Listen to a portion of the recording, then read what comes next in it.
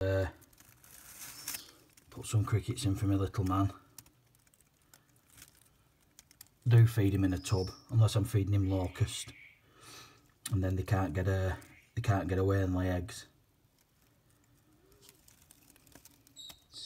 There he is. So I don't know whether he'll even bother coming out with light being on.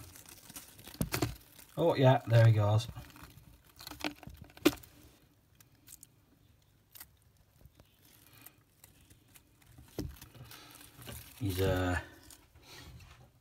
He's actually, there he is with his meal. He's actually shed down there as well. So I'll leave that in. I'll leave that in for a day or so, just in case he decides to eat some of it, because obviously he's ate some. So I'll leave that in for tonight and see if he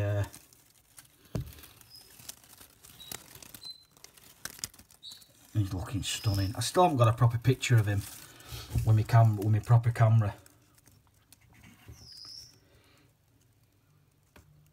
I think I've made him famous enough. Alright, little man. There he is. Stunning lizards. Absolutely stunning. Yeah, that's alright, kid. There you go. Look at the size of the bloody heads. And for tiny little lizards, well, they're not tiny, but they're not big.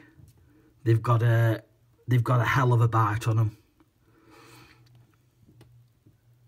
They're known as